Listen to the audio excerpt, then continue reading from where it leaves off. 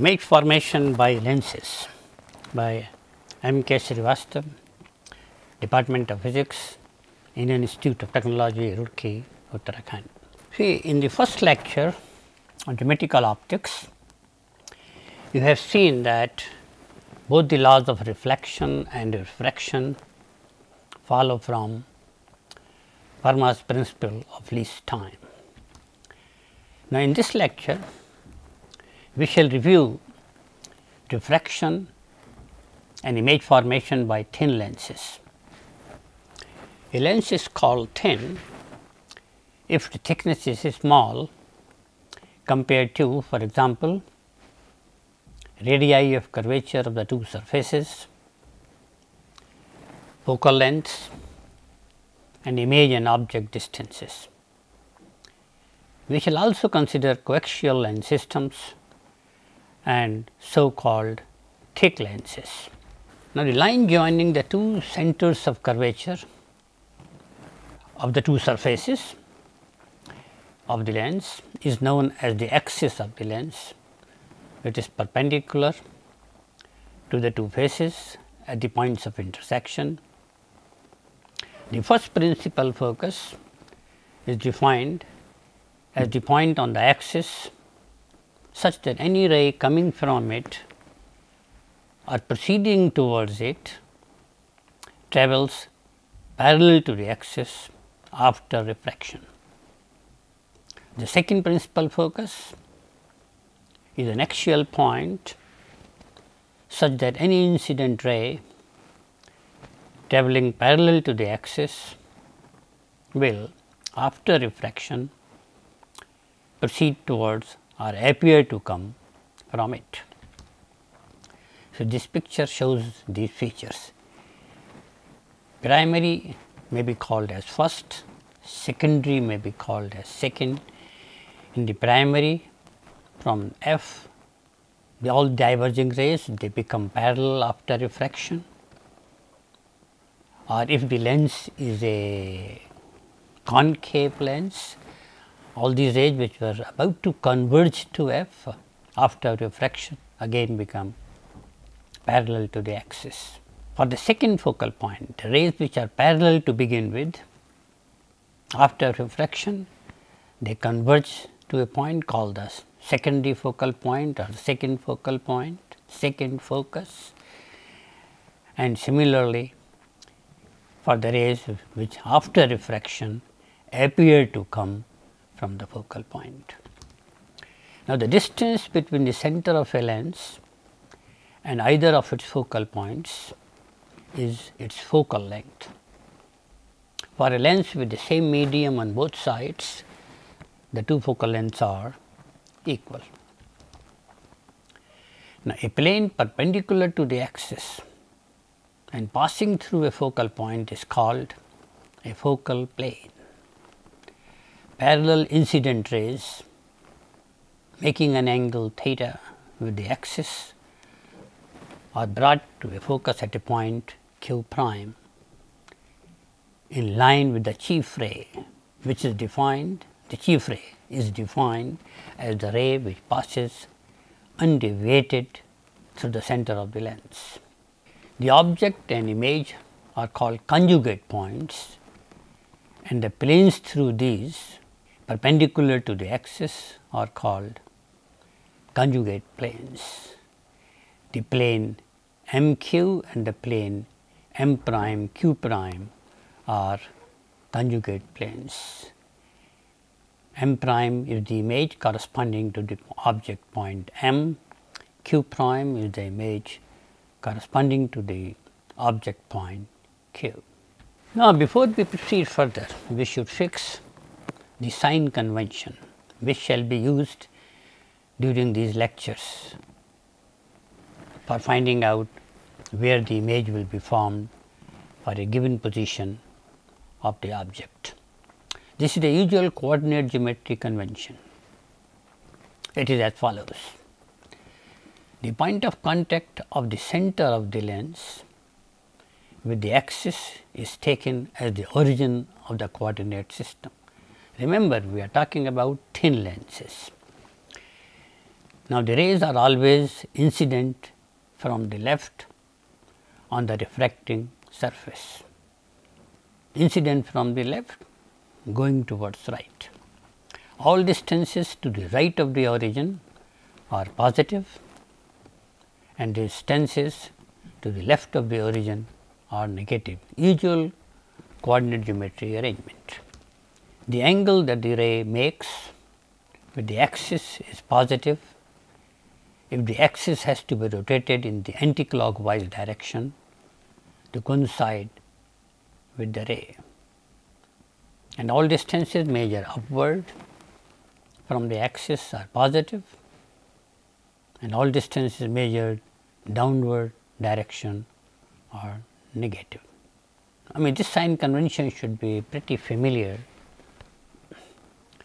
Now, with this convention, the first focal length f1 is negative for a converging lens, because this point comes on the left of the lens, and positive for a diverging lens, which is a double concave lens, and opposite is the case for the second focal length f2. Let us consider the paraxial image formation by a thin lens. Paraxial means they are very close to the axis, they are not making a large angle with the axis. The thin lens formula is n3 by v minus n1 upon u is equal to n2 minus n1 upon r1 plus n3 minus n2 upon r2. You see, n1, n2, n3 are the refractive indices. n1 is for the medium on the left of the lens, n2 is for the material of the lens, and n3 is for the medium on the right of the lens. Now, the first and the second focal lengths f1 and f2 can be obtained from this expression by putting v equal to infinity and u becomes equal to f1, or u equal to minus infinity and v equal to f2 respectively, and this gives 1 upon f1 is equal to minus 1 upon n1, n2 minus n1 upon r1 plus n3 minus n2 upon r2, and for the second one 1 upon f2 is equal to 1 upon n3, n2 minus n1 upon r1 plus n3 minus n2 upon r2. You see, these capital R1 and R2, they are the radii of curvature of the two curved surfaces of the lens. For a thin lens placed in a medium such that the refractive indices on both sides of the lens are the same, that is n3 is equal to n1, the values of f1 and f2 can readily be obtained by this relation. 1 upon f2, naturally in this case it is equal to minus 1 upon f1. I mean, they are equal in magnitude, there is a sign difference because one focal point is on the left, other is on the right. So, this is equal to n minus 1, n is the refractive index of the material of the lens relative to the medium outside, multiplied by the factor 1 upon r1 minus 1 upon r2. Now, if this factor 1 upon r1 minus 1 upon r2 is a positive quantity, then the focal length f, which is equal to f2, which is the second focal length, is a positive and the lens acts as a converging lens. This is the situation for a biconvex lens. Similarly, if that is a negative quantity, then the lens acts as a diverging lens. Now, the relation between u, v and f is 1 upon v minus 1 upon u is equal to 1 upon f. This relation is very popular and most commonly used for finding out the distance of the image when the object is at a distance u and f is the focal length of the lens. Now, once we know f1 and f2, and therefore, the positions of the first and the second principal foci, the paraxial image can be graphically constructed from the following simple rules. A ray passing through the first principal focus will, after refraction, emerge parallel to the axis. That is the characteristic of the focal point. A ray parallel to the axis will, after refraction, either pass through or appear to come from, depending on the sign of f2, depending on whether the lens is a converging lens or a diverging lens. So, coming from the second principal focus, a ray passing through the center of the lens, called the chief ray, will pass through undeviated. Consider these figures. You see, from the point A, consider that the ray 2, which is parallel to the axis, after refraction passes through f2, which is the focal point. Then a ray from A going through the focal point f1, after refraction becomes parallel to the axis. They meet at the point B, which is the image of the point A. If you consider the chief ray now, this should also reach the point B, A, P, B. Similarly, for the case of the concave lens, a parallel ray starting from A, after refraction appears to come from f2. A ray which was going towards f1, after refraction becomes parallel at the point L, becomes parallel to the axis, and these two meet at the point B, which is the image of the point A. The above graphical procedure is called the parallel ray method. Sometimes another graphical method called the oblique ray method is preferable. The basic principles are the same. Parallel rays incident on the lens are always brought to a focus at the focal plane, and the rays through the center being the only one undeviated, that is the chief ray. Let us consider the picture here. Consider the rays starting from the point M. So, if we actually have rays diverging from M, we can find the direction of any one of them after it passes through the lens by making it intersect the parallel line R prime through A. Let us consider this ray, the ray MT.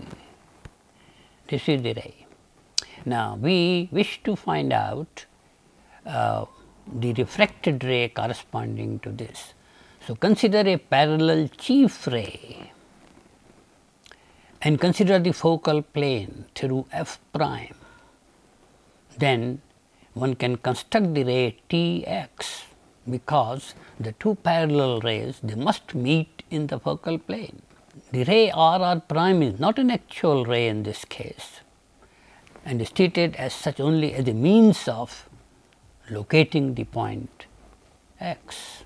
And once we have located the point x, we extend this Tx to M prime, and M prime is the image of the object at the point M. Newton's formula. You see, this is another relation which is used to relate the object and image distances with the focal length of the lens. The difference here is the distances are not measured from the lens. You see, let x1 be the distance of the object from the first principal focus, not from the lens. F1 will be positive if the object point is on the right of f1, that is as per sign convention, and let x2 be the distance of the image from the second principal focus. So, object distance to be measured from the first principal focus, image distance to be measured from the second principal focus. Consider this picture. I mean, to obtain a relationship in this case, let us first fix up the distances. You see, consider the distance, for example, x2, which is the distance of image from the focal point f2. Usually your object distance u, which is the distance of the object from the center of the lens. The distance of the image I from P is again from the center. Now, to obtain a relationship in this case, we shall make use of the similar triangles. Consider the triangle, for example, AOP and the triangle BIP, and they will give information, some sort of a relationship between the various quantities involved here. So, as I said, considering the similar triangles AOF1 and PLF1, you have a relationship like this, minus y prime upon y, these are the heights of the object points, is equal to minus f1 upon minus x1. These minus and plus signs are as per sign convention. Similarly, from the other set of similar triangles, the ratio minus y prime to y is equal to x2 to f2. The above equation gives the relationship f1 f2 is equal to x1 into x2, and this is known as the Newton's formula. If the medium is same on the two sides, as is the situation in most cases, the formula basically now is x1 x2 is equal to minus f square. Let us consider virtual images. Real images are the ones which can be made visible on a screen. They are characterized by the fact that the rays of light are actually brought to a focus in the plane of the image. A virtual image, on the other hand, cannot be formed on a screen. The rays from a given point on the object do not actually come together at the corresponding point on the image. Instead, they must be projected to find this point. These images cannot be taken on a screen. Virtual images are produced with converging lenses when the object is placed between the focal point and the lens. And with diverging lenses, this is the situation when the object is in any position. Diverging lenses always lead to virtual images. This is a very typical example here. The object is very close to the lens, between the lens and the focal point. If you consider a parallel ray starting from the point Q, then naturally after refraction it passes through the f prime as it should. Then you consider the chief ray from starting from Q goes through undeviated,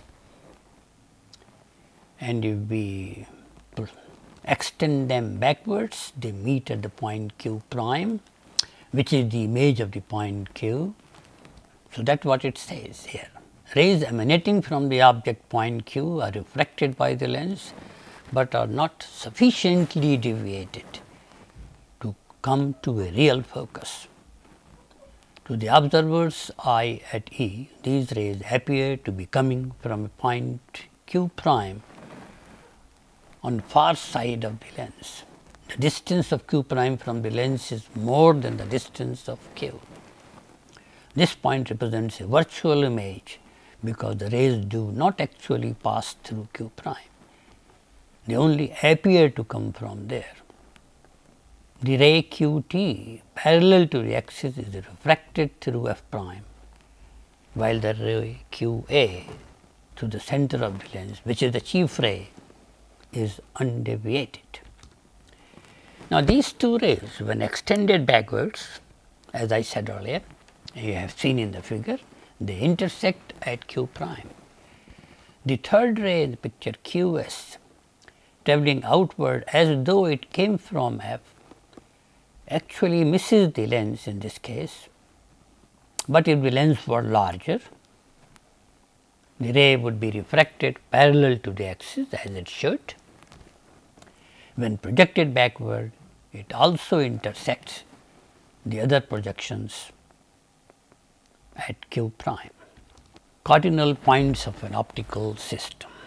See, in the case of a thick lens or in a combination of two or more lenses separated by a finite distance, see, it will be extremely tedious to consider refraction at each surface.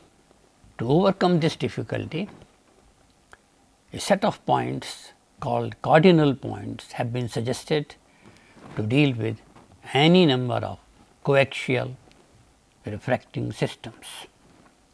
The system is treated as one unit without bothering about its actual details.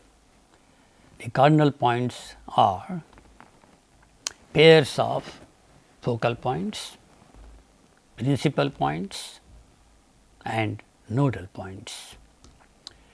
We have already discussed focal points, the first principal focus and the second principal focus. The planes passing through the principal foci perpendicular to the axis are called focal planes. The main property of the focal planes is that the rays starting from a point in the focal plane in object space, they correspond to a set of conjugate parallel rays in the image space. We have seen that.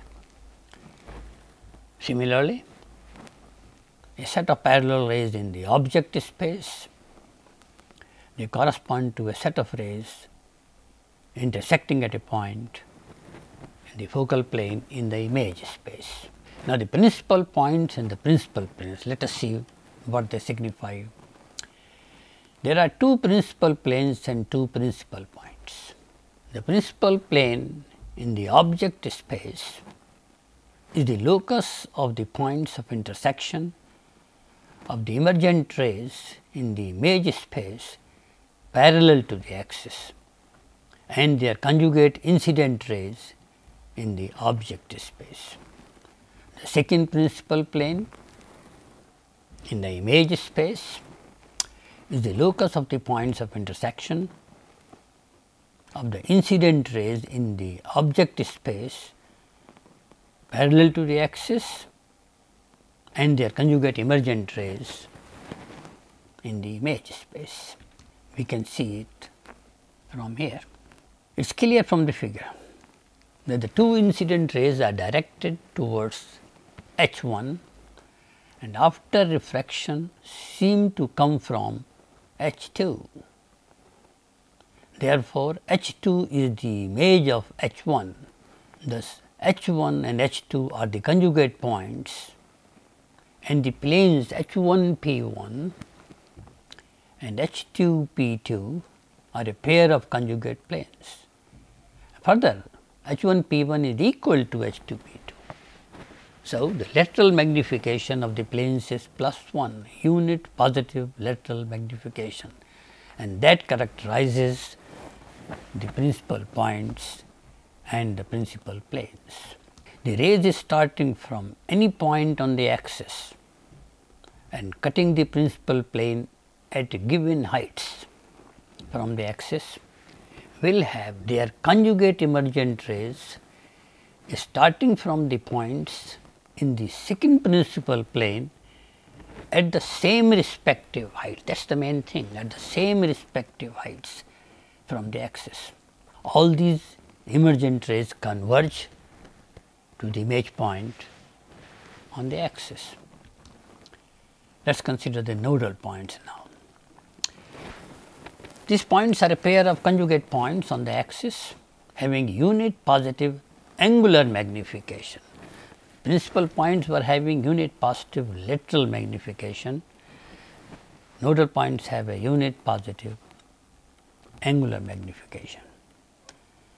This simply means that a ray of light directed towards one of these points after refraction through the optical system appears to proceed from the second point in a parallel direction.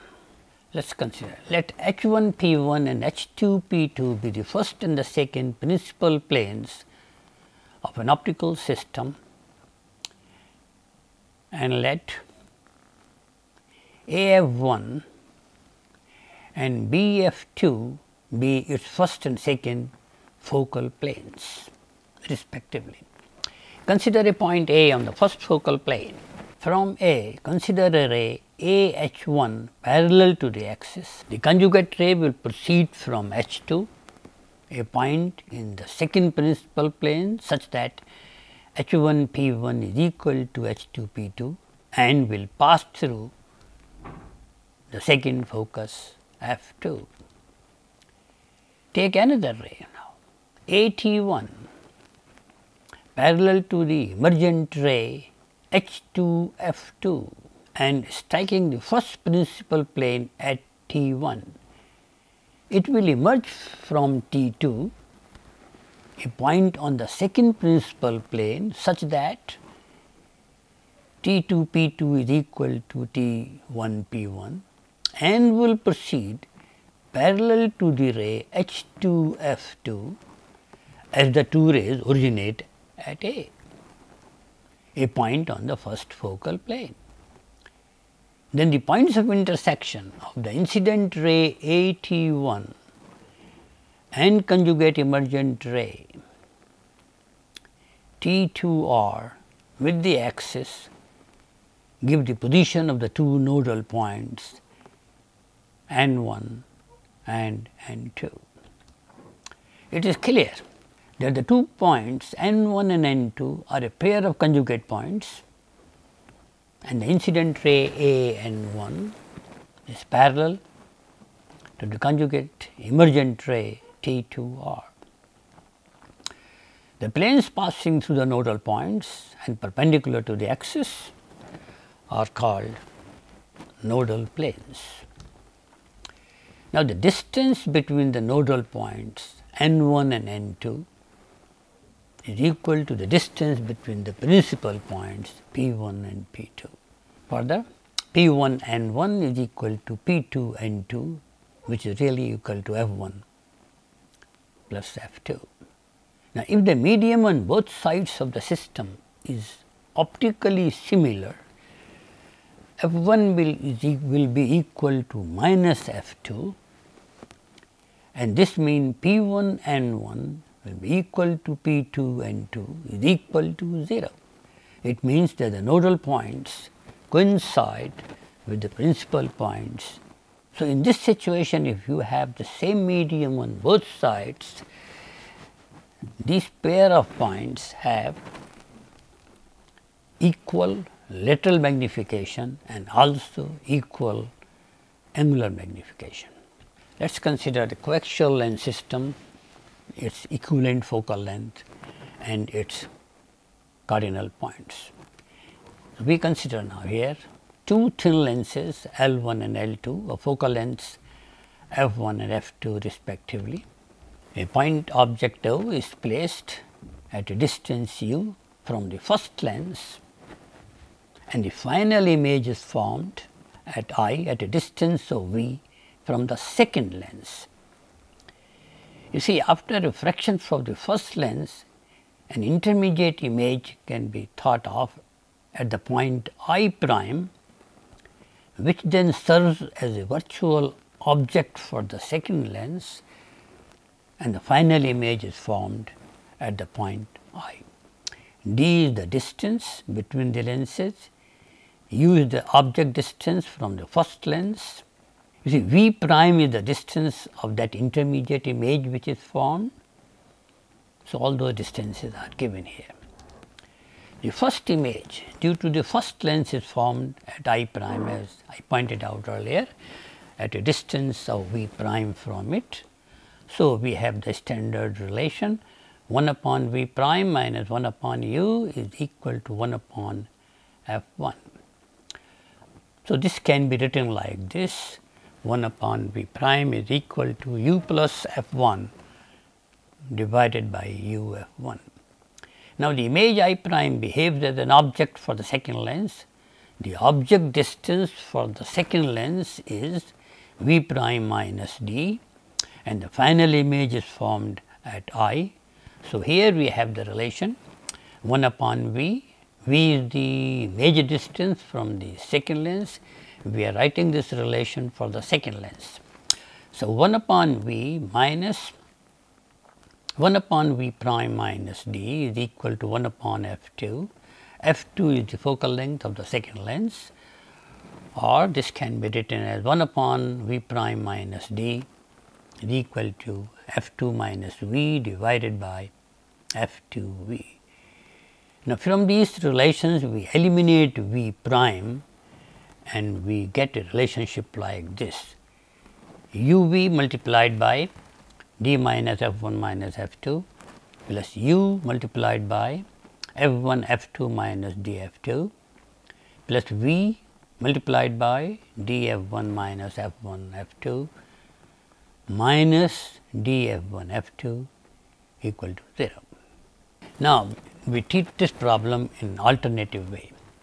If alpha represents the distance of the first lens from the first principal plane and beta represents the distance of the second lens from the second principal plane, then the reduced object distances and the reduced image distances are u capital U is given by u minus alpha. Remember, u was the distance of the object from the first lens, alpha is the distance of the first principal point from the first lens. So, capital U is the object distance from the first principal point. Similarly, V, capital V, small v minus beta is the distance of the image from the second principal point. So, if f is the focal length of the combination of the equivalent lens, we have the standard relation like this: 1 upon capital V minus 1 upon capital U is equal to 1 upon f. We put the values of capital V and capital U. So, write 1 upon V minus beta minus 1 upon U minus alpha equal to 1 upon f. On rearranging this, again we have an equation having terms like u v, u multiplied by minus beta minus f, v multiplied minus alpha plus f, and alpha beta minus beta f plus alpha f equal to 0. We can compare this equation with the earlier similar equation, and that gives us this relationship. 1 upon f comes out to be equal to 1 upon f1 plus 1 upon f2 minus d upon f1 f2. So, this is the focal length of the combination, and alpha beta, alpha is df upon f2, df1 upon f1 plus f2 minus d, and beta is minus df upon f1.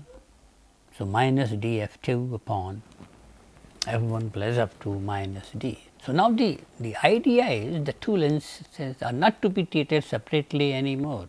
We have just one optical system. Object image distances are to be measured from the principal points, and we have the focal length, equivalent focal length of the combination. For the power of the combination, naturally we have this relationship: the total power is equal to P1 plus P2 minus D times, D is the distance between those two thin lenses. So, D times P1 P2. Now, we are in a position to consider a thick lens. Consider a lens of thickness T and made from a material of refractive index mu and placed in air. The radii of curvature are R1 and R2. Consider, look at the thickness between the points P and PQ, that is T.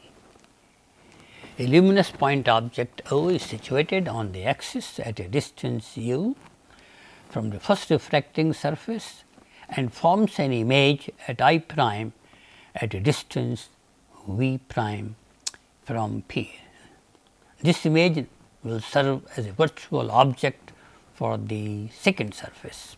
So, for the refraction from the first surface, one can write mu upon v prime minus 1 upon u, which is equal to mu minus 1 upon r 1. That is the standard relation for refraction from a spherical surface. The image I prime formed by the first surface acts as the object for the second surface, and the final image is formed at I. So, here you have the relationship 1 upon mu divided by v minus 1 upon v prime minus t. So, the t is coming because it is a thick lens, is equal to 1 upon mu minus 1 divided by r 2. R 2 is the radius of curvature of the second surface. Now, v prime is to be eliminated between these two equations to obtain an equation in u v, r 1 and r 2, t and u. Now, if alpha is the distance of the first principal point from P and beta is the distance of the second principal point from Q, then taking the capital V is equal to V minus beta, capital U is equal to U minus alpha. We have the lens equation as before, 1 upon V minus beta minus 1 upon U minus alpha equal to 1 upon f. Again, substituting those relations as before and comparing this equation with the earlier equation in u v f alpha beta. Same procedure as we did for the combination of two thin lenses, we get these results. So, 1 upon f is equal to mu minus 1 r 1 minus 1 upon r 1 minus 1 upon r 2 plus mu minus 1 into t divided by mu r 1 r 2. That is the relation defining the focal length. Remember, if t is equal to 0, if it is a thin lens, then this term will not be there. You will have a simple relationship mu minus 1 into 1 upon r 1 minus 1 upon r 2. For a thick lens, this is the additional term which is coming up. Similarly, for the distances of the principal points alpha and beta, if t is 0, you do not have to bother about them, but the center of the lens is the only point. But now, if it is a thick lens, alpha is given by this relationship, beta is given by the next one, similar to those for a thin lens. Now, as t goes to 0, as I pointed out, the lens is thin, and the above they reduce to the usual relation for the focal length of a thin lens. Okay, with this, we have come to the end of this lecture. Now, in the next two lectures, we shall take up the defects in the image formation, that is the lens aberrations. Thank you.